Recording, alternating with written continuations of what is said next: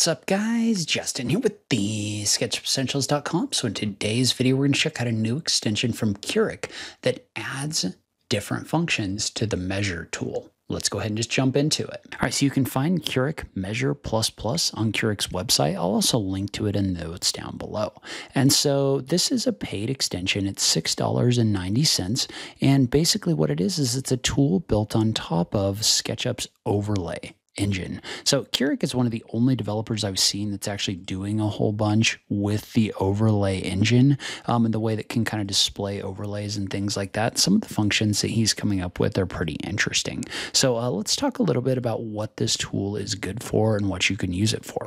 Okay, and so when you install Curic Measure++, what it's going to do is it's going to give you an option right here to toggle Measure++ on.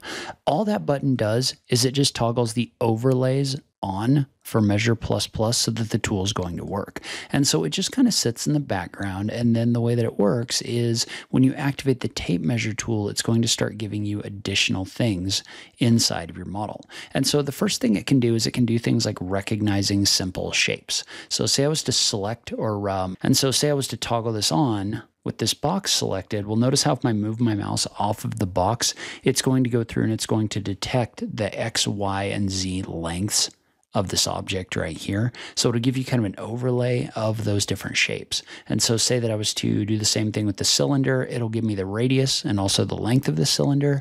With this longer bar, it's just going to basically give me the same information we had before, length and volume. So it's a quick way to see that information based on the bounding boxes of the object. Now, let's say that we were to take this and we were to rotate it inside of the group right here.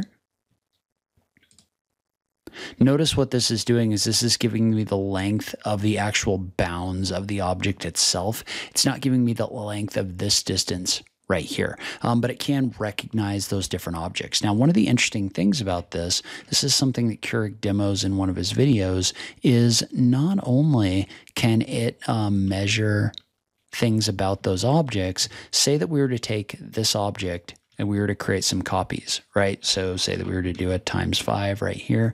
If I select all of these and then activate this tool, notice how this is going to find the radius around which all of these objects have been moved, but it's also going to give you the segment length between each one of these right here. So you can mouse over this and see the lengths of the different segments between the different points that are in here like this. Now, one thing I haven't tried is say that I was to take one of them and move them out of the way and then run this. So if I was to activate this tool right here, notice how it's not going to give me that anymore because these aren't on a radius. So if I was to remove that from the selection, then it picks up the radius right here.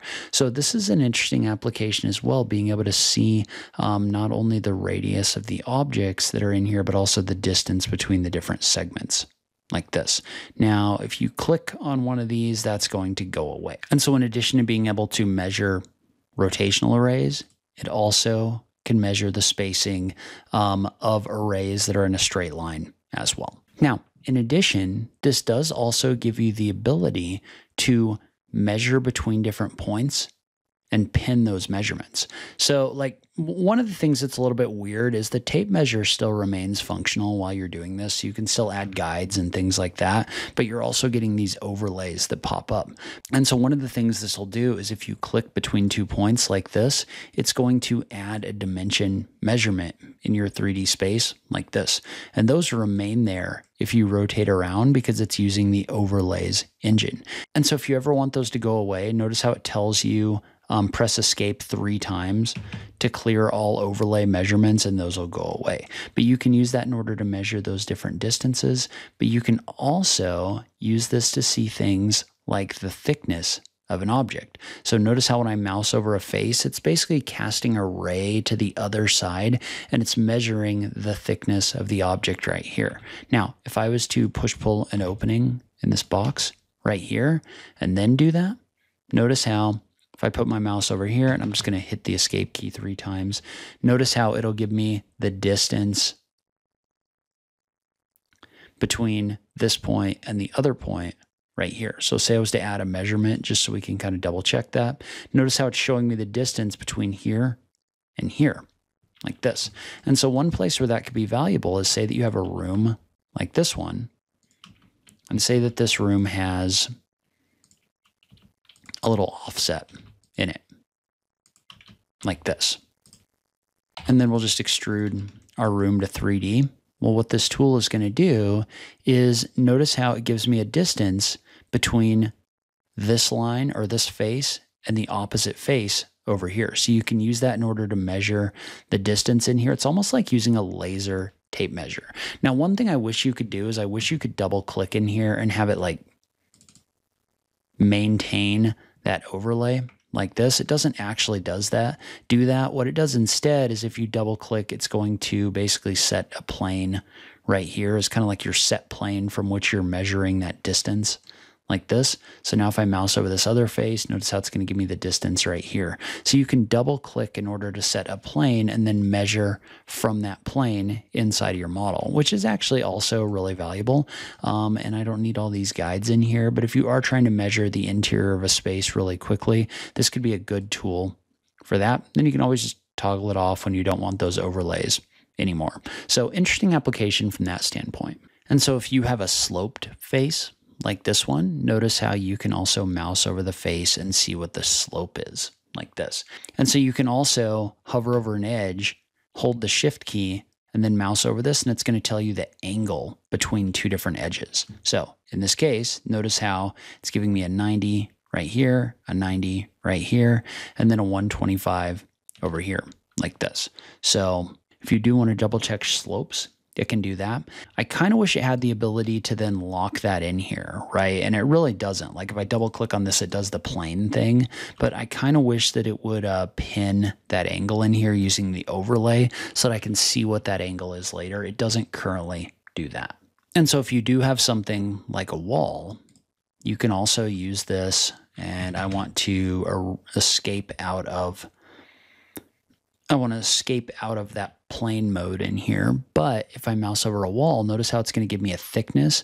But then if I mouse over edges, it also tells me what the gap is between an edge and and any edge that's kind of like parallel to it, right? So notice how it's showing me the different gaps. It'll also show me the thickness of the wall. Now, theoretically, what this is supposed to do, and it's not really doing it, but it's supposed to be able to actually detect an opening. So any face with a rectangular opening, it's supposed to detect the length and the width of the opening. I've not been able to do that, whether I group the object, whether no matter what I do, I can't get it to pick up on the actual opening itself. So I've not been able to do that, but theoretically that functionality is inside of the tool. If anybody knows how that works, let me know in the comments down below. And so the other thing it can do is if you mouse over vertices on an arc, it can also find the midpoint of that arc and tell you what the radius is and also the angle, right, of the different pieces in here. So it knows that these are at 105 degrees as well. So it picks up some interesting measurements in there as well. And so anyway, this is an interesting one for me. So there are situations where I could see this being extremely valuable. I don't know that it would be a day-to-day tool for me. I do like the kind of like dual laser measure of a space. I think that could be extremely valuable. And I think this could be an interesting tool depending on what your use case is. But I'd love to hear from you in the comments down below. What do you think about this particular tool? I just love having that conversation with you guys. As always, thank you so much for taking the time to watch this, and I'll catch you in the next video. Thanks, guys.